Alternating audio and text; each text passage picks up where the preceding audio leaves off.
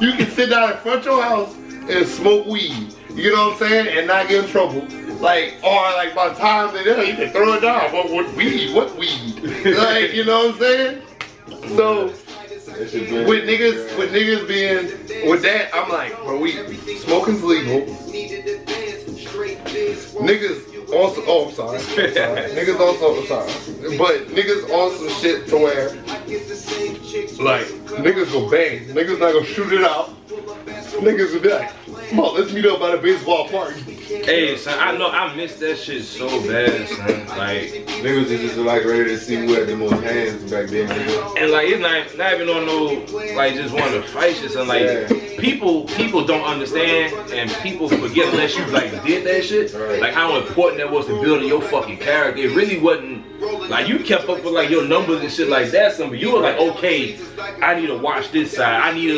I can't talk shit in these places. Right. You know what I'm like? Yeah. I miss things you shouldn't do. I miss it so much, and like this is why I wanted to make sure I was on this shit, like with the smoking podcast. Like, I'm in the psychology heavy as a motherfucker. Like, I quality talk about shit because self-taught isn't respected as it should, and as you know, as a lot of people do. So I've been like reading the books, talking to different people who like been in the field, like just being aware and just watching shit. So I'm like, that fighting shit, son, that actually throwing hands with another male that you have with an issue with, son, if you really think about it, if you were blessed enough to have that throw it on to where you was hoping he was tired enough to where he couldn't throw another punch, and you were like, you tried to pretend that you wasn't tired, but you were about to fucking pass, like you was just hoping, that got your mind right. You was like, okay, this motherfucker's built like I'm gonna keep it a buck. That's how that's the way I respected women, son, and small niggas. There was a chick who I keep the damn with my ass. She was a golden little box that had no clue.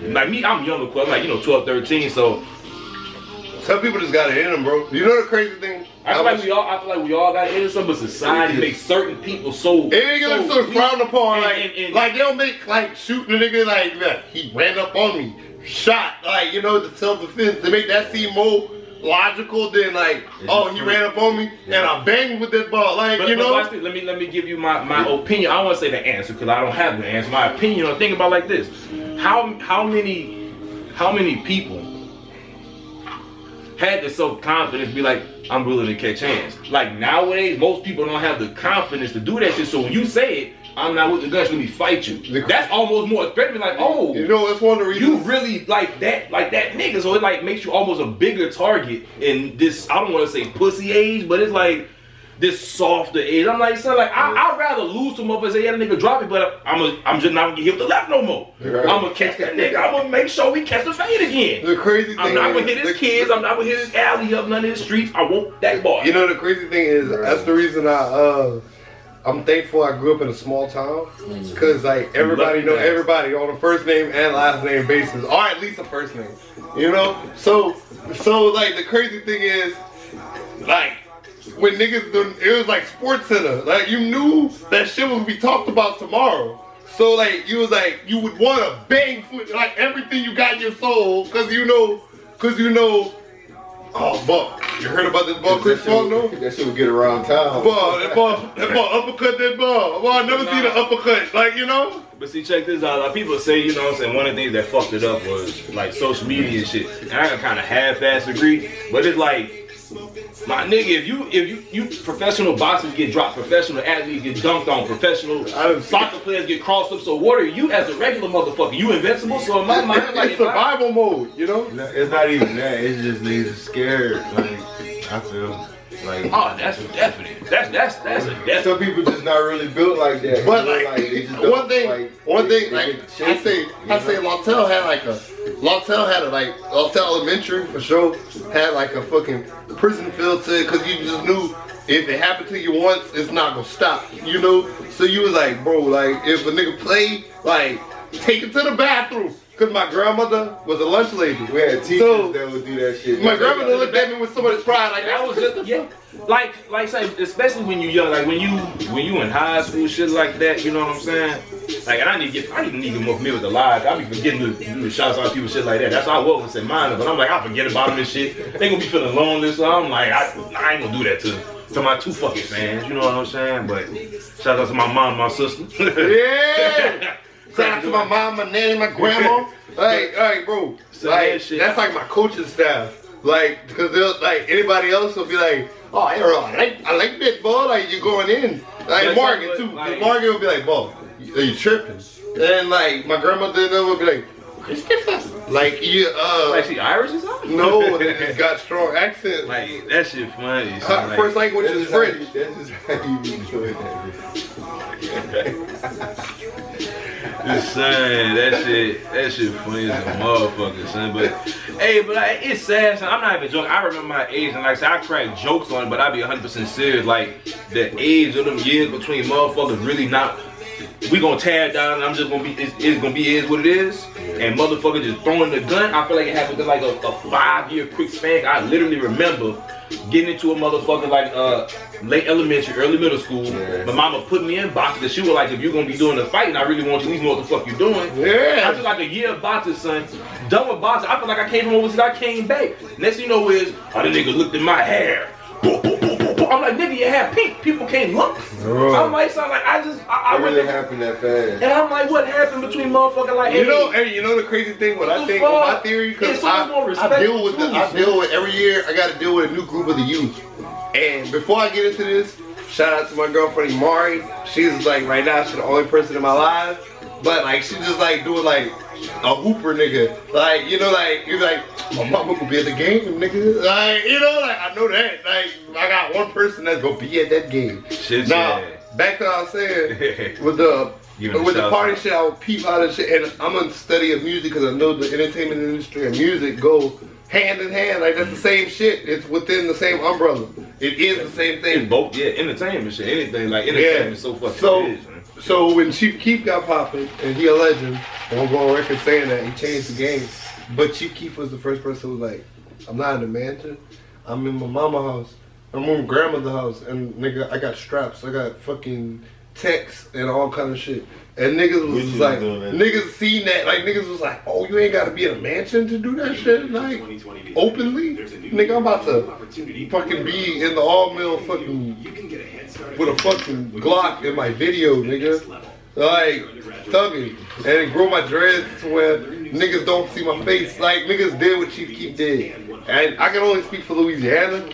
Like, bro, it seemed like, to me, after that, in my area, after Chief Keef and them, like, they got it started, came Music Mafia, was like, yo, we came through and niggas was like, cut my dreads into BR cut and fucking, cut my dreads into BR cut and fucking thug in the club, nigga. I would shoot this bitch up, you playing. Get off of me. And like, bro, like, I was like, yo, this shit's crazy, because I'm like, this shit's detrimental to what I do. So, son, for a minute, dog, I look, when I was young, before I was into business, I'm sitting like, I would not in my life want to fucking own a club. Because look, I was in Gonzales for a minute, they opened up a club, you know what I'm saying, dude, put money into it, nice club, you know what I'm saying, it wasn't like, you know, no, oh, you can't be hardcore, come here, you can't get thug, come here, you know, you abide by the dress code, we have certain nights for blah, blah, blah. The club was open, son, for like 2 weeks. Somebody got thrown through the glass and the whole club got shut down, son. I'm like, how in the fuck is that? Like, why? Because this motherfucker get thrown through it. Man, I couldn't do it, son. You know what I was thankful for? Like with events, like how you doing events, like, I wouldn't even, like, if you know what I was thankful for with that shit? Like, for some reason, like, that cool shit, like, even transitioned into, like, the gangster rap and shit. Like, niggas was like, I'm wearing below, nigga. And when no matter what, like, if you wearing some shit that you feel like, you go to like, nigga, I am not fucking this up. Like, you know, I want to at least get security that will bang with niggas. Yeah. Like, I will fucking chill. Like, you know, I gotta fucking let this fit get some. You know, like, you know. You rapping some shit, son, because if you got 800 on the fucking outfit, son, you really not trying to fuck it on the stupid shit. Like, a nigga really got to be disrespectful, you know what I'm saying? Bro, nigga like, really man. But see, I ain't gonna lie, my thing is, like, I really, you know what I'm saying, I really just do I wish there was more hand-to-hand, you know, combat, son, cause like, I'm just, cause yeah, I keep it a buck. I'm from the South, but I'm not no thug, I ain't no gangster. Mom did a good job keeping off the streets, but all my partners and shit was, so I understood this shit. And in my mind, I'm like, well, nigga, I studied it. I was like, I was like, bro, I'm gonna take notes. So the crazy thing is, the shit was adjacent. I grew up in high school years, like middle school years, west side, like the outskirts of the west side. Shout out John Benito, my cousin, my marriage at the time. And this nigga was just like, I will go on record saying between doing shit with Morgan and fucking just rolling with Morgan and fucking on weekends, this nigga helped me jump off the fucking figurative porch. Cause the nigga would just be like, I'm going on a mission today. And I'll be like, yeah, I need you to look out for me. Like, you know, like little shit like that. Like crazy shit, like bro. So one of the reasons I wasn't in the street, I was just too fat and lazy. Some of my niggas would come knock on the door, you know, let's go here, knock on, let's go here. The crazy thing, we lived in a nice spot, but the crazy thing is like it was walking distance or like a few blocks where you can go and you can see some action. So, bro, if I had the opportunity, hey, I love you, be safe, but I can't do no sketchy shit because I don't feel like hopping the fence, fucking my clothes, and mama gonna be mad. Unless it was sneaking out to like fucking get drunk right quick. Like, hey, son, girl or something, I was like, I'm not, bro, I'm not even joking. Tell him where you. Tell him where you live, bro. Like, bro. You know, I live in the camp. You know what I'm saying? Say you want to, you know, promote some. You went to school there, they got the space over there. You know, I was doing like Adam 22. You do it like if them niggas be like, yo, like niggas be like, yo, hey, off camera, like speak. No, like I look, no, like I said, I want to be organic. If you gonna tell a story, why not? If you gonna tell a story off the camera, you know what I'm saying? Let you want. Yeah. Down, you know. This is HieR Nahledge. This is what we just talking about, real shit. Follow Captain Starsky. This is like my shaman.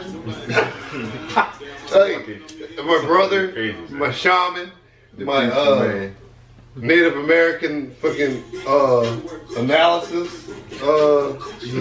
Yeah, bro, like a lot. Hey, basically somebody you can fucking talk to. Yeah. And like all jokes aside, that I post up all the time saying this, talk about mentors and people you can fucking talk to. If you too hard to talk to somebody, so don't be around me. Right. If you too hard to talk to somebody, so you too gangster to have somebody you can resign and don't be around me. If you too pretty, you too beautiful to have somebody to talk to, don't be around me. You are the same, like, you know. What you how the fuck you have a problem that I ain't have that I don't know about? You broke?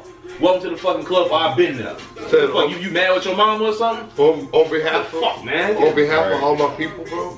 It's just people on behalf of all my people. You know? I'll be able to talk to you, so like, you like. On behalf of all my people. On behalf of all my people that's gonna feel this, I need you to take a shot of that quality E&J Brandy that needs to fucking call me about a fucking sponsorship. Okay. I needs to fucking call me about a sponsorship because I've been doing this shit for 5 years. All the homies back in Karen Crow, like these niggas put me onto this shit. Like niggas was like, bro, E&J, Koyo. Like niggas would be like, bro, E&J, nigga. Like the shit is cheap and the shit will get you fucked up and it's just quality brandy. It should get you drunk quick.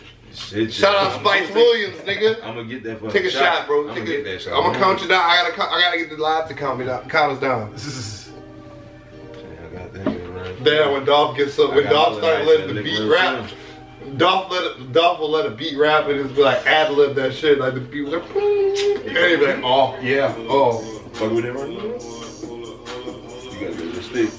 Yeah, shit right there, you fly, man. Shit, what we gonna be counting down or something? Yeah, let's see, 100. I see one. Shit, I already 100. 100. 100. 200. 300. No, we gotta wait for them. They gotta finish it. It's all good, it's yours, but.